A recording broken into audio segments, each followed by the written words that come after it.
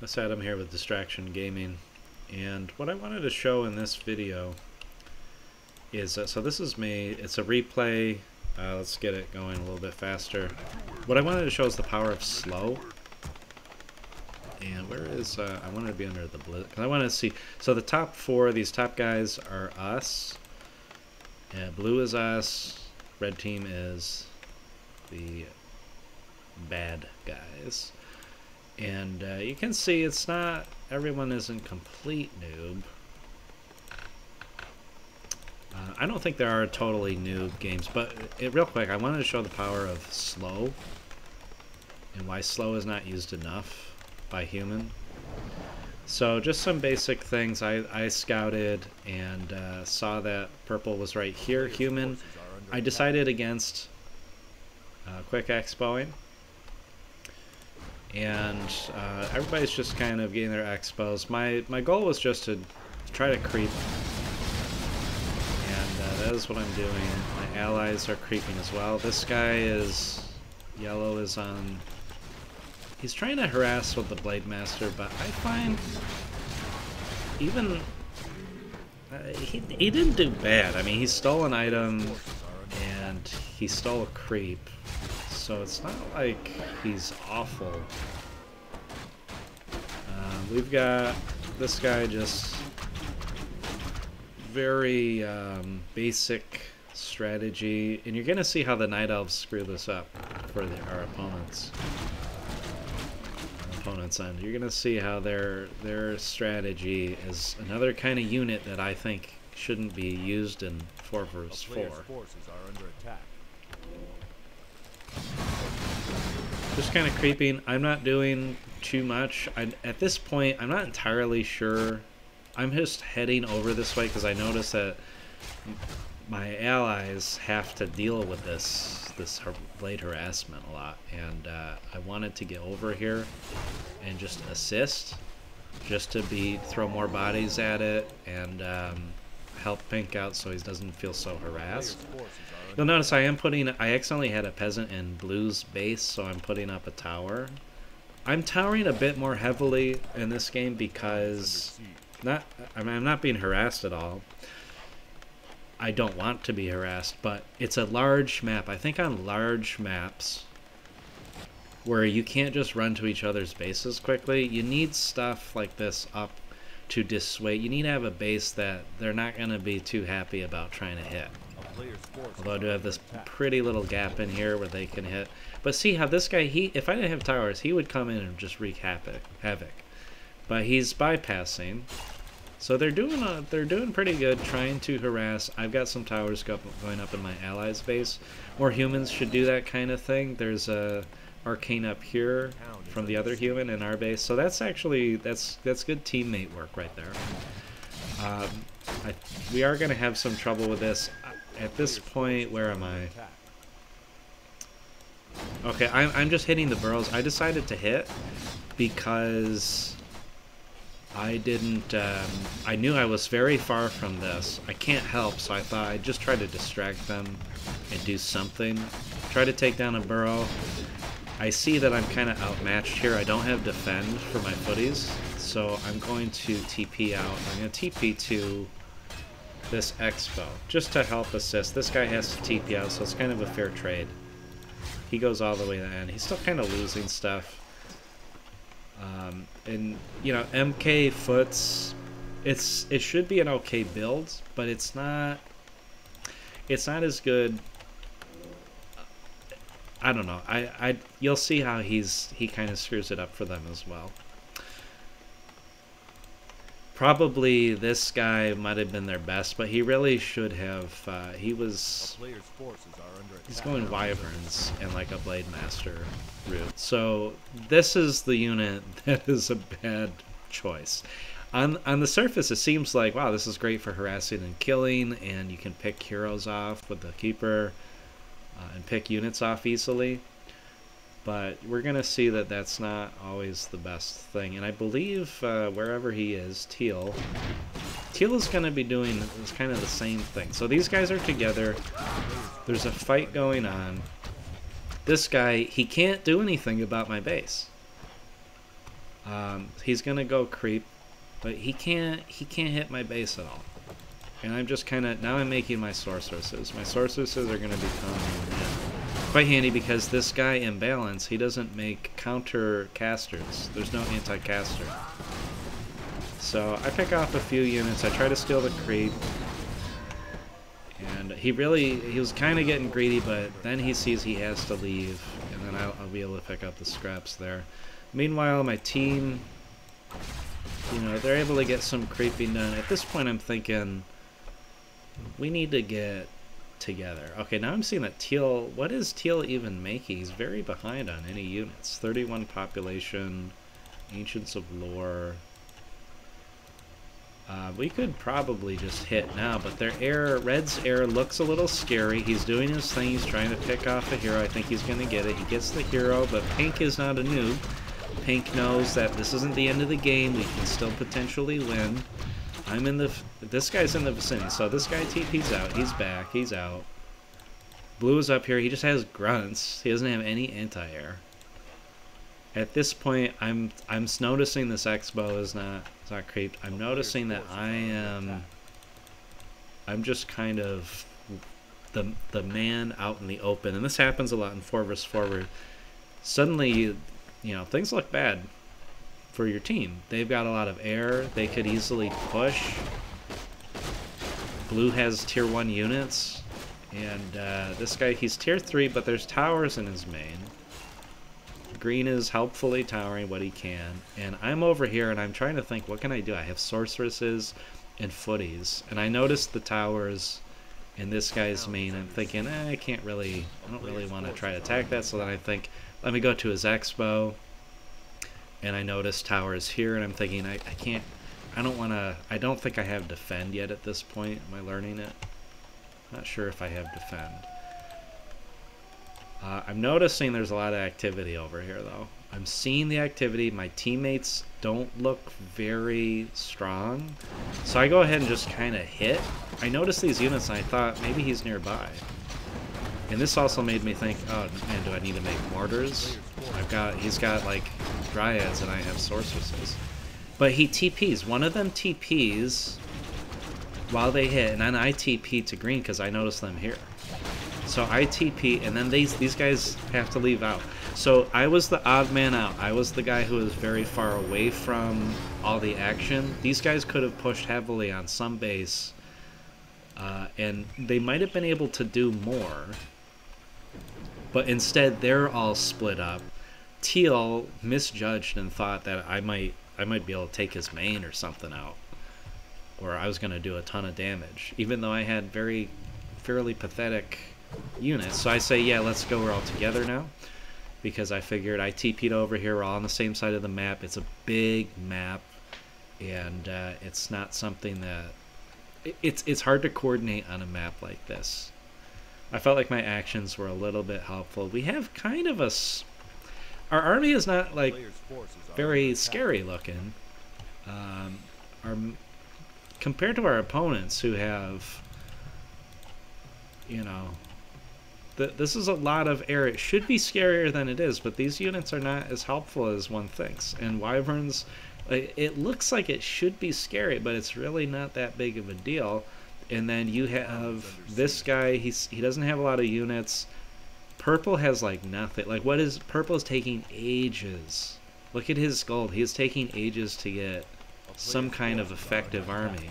He's trying too many things at once. All he needed were breakers. That's all he needed. So he TP's in. I finally have defend. We're just kind of sitting here waiting for a fight to happen. We're getting hit from the back. We're getting hit from the bottom. And I'll slow it down a little bit so that we can examine. Looks like, okay, so the Death Knight's dead again. Pink loses his Death Knight. But he's a good player. He doesn't give up. He stays in the fight. Even though, like, yellow now is also kind of weak.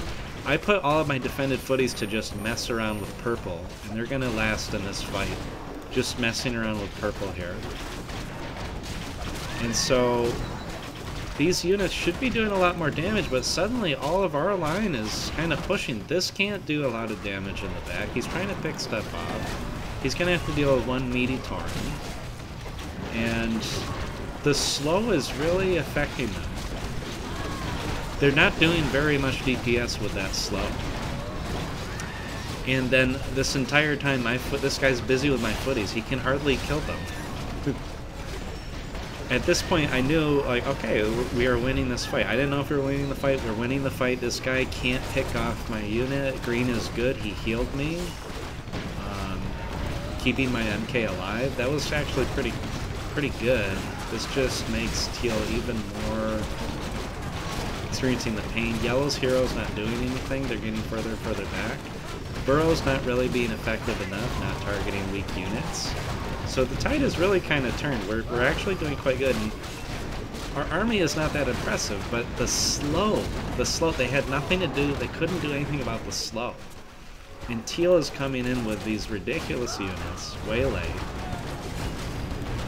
Now I feel like we're kind of, okay, we killed the heroes in the back of the base. I feel like we're a little bit overextended. I'm moving out. I stayed behind because I noticed teal. And I saw that blue was kind of getting in a little bit of a dangerous spot here. I was curious what happened here. Okay, he just runs far enough away. Alright, and then we just kind of redirect and everybody goes here. Then I decide, like, oh shoot, you know, we should really kill the main. So we are going to kill the main. Oh, okay, he does get to pick off that unit from the slow.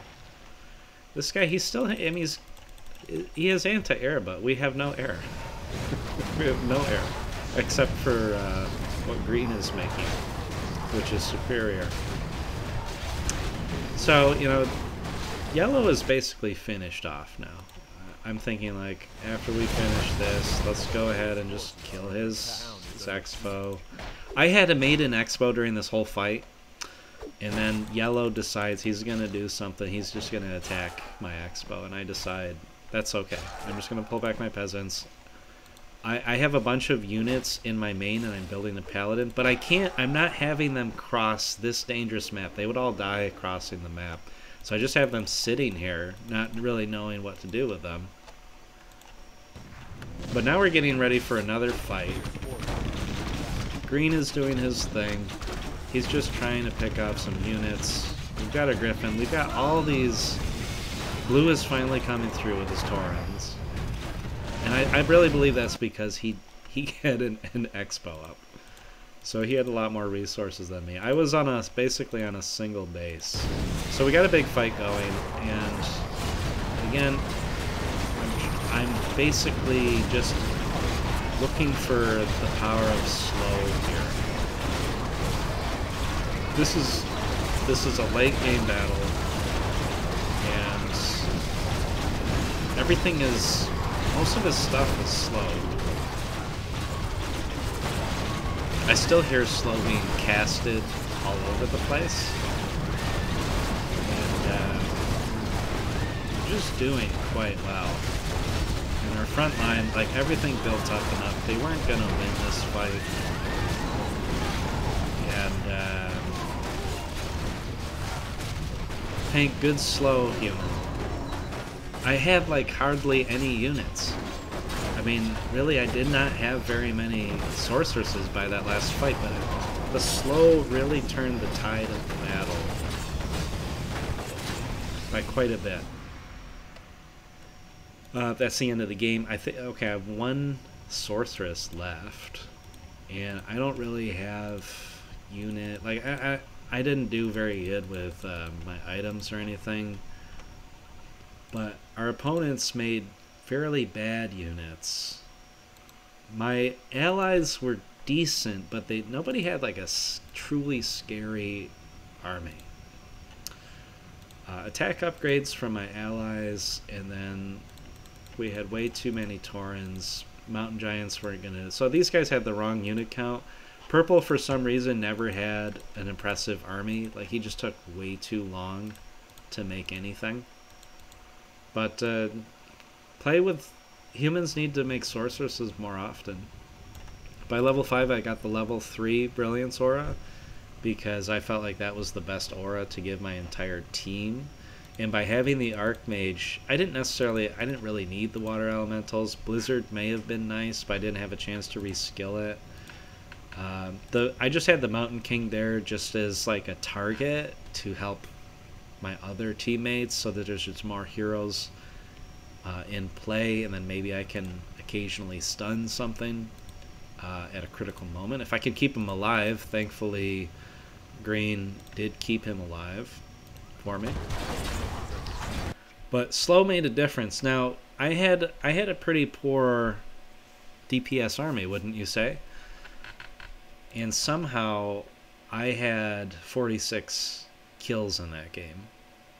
With what? I think most of those were creeps. But still, I mean, I was right up there with my allies. Blue with the Tauren ended up having the most kills, and he also creeped a lot.